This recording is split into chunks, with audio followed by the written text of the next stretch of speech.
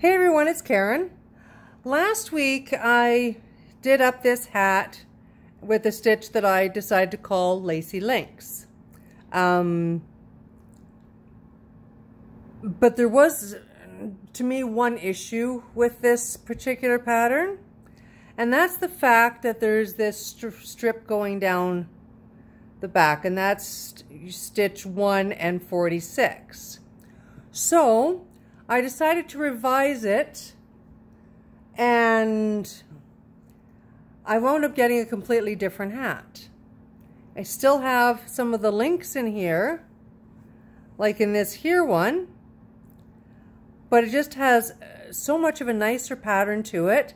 The links are diagonal here, and you have no flaws or gaps like on this here one, sorry.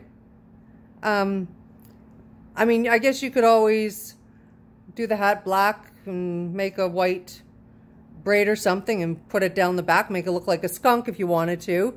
That would be a purpose for that particular piece. So, because I changed the pattern a little bit, I figured I would share it with you. So, I've already done, I've already done my 65 rows. And now I'm going to show you how I did that particular stitch that I think I'm just going to call diagonal links. Why not? So in here, I'm at the end of row 64 here. So here's row 65. So the first two, I go around like I did with the Lacy Link. The second and the third stitch here is just a single. Then I do a double and a single. And I do this all the way around. And it actually takes 3 rounds to get back to where you started. Where you go on the 2 black needles first. So we'll just do this as fast as possible. Sorry, I don't have any editing software, and I don't know how to speed this up. So just bear with me, please. Go ahead and just fast forward it if you choose to. So this constant 2-1, I did get a little bit confused earlier because I had to walk away and I had to stop and think what I was actually doing. So it makes it a little bit tough at times. But this time I went to 65 rows before I started the pattern, just because with this particular one, it really stretches a long way, I guess, with that particular stitch. So I just wanted to make sure that everything... Sorry, my words aren't working well today.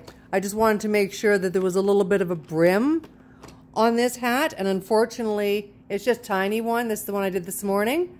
So, and this was at 60 stitches, so that's why I'm doing it at 65 now to give it more of a brim. And then I give it very minimum stitches at the top. So, oops. Okay, so this is row 2 we're working on now.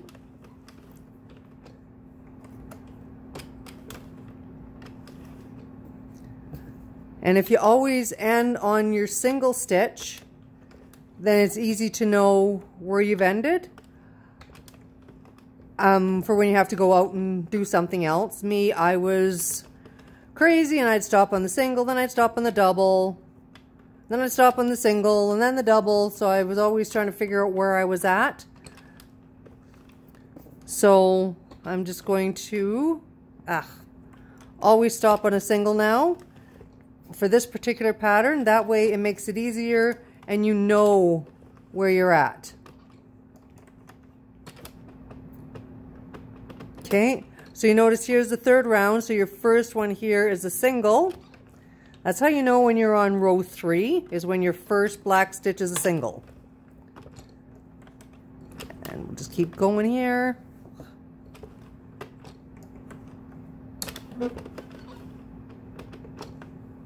And once again, my clamps for this are packed, ready for us to move. I haven't gone to my son's place to pick them up.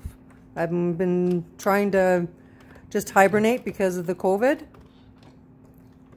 I don't like I don't like going out because I do have one of the markers, I guess, to where it could be bad for me. So, whoops. Okay, that there one did not go well. Okay. Whoops, there we go. I almost had a big mistake there.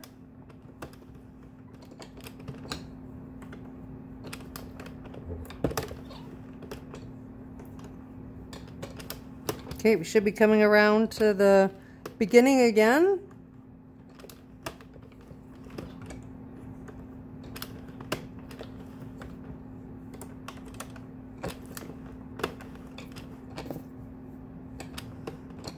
And again, always make sure that you've got the two needles up so that you can do your rounds on them. So there we go. We're right back at the beginning. We're back on the row 1 of the pattern. It's very, very easy to do. Oops. I almost stopped in the wrong spot again. And at the end of it, when you are done, this is the pattern that you will wind up with. And at the top, I only did just a few rows of plain knitting. So I hope you guys enjoy this tutorial and making this hat. Have a great one. Bye.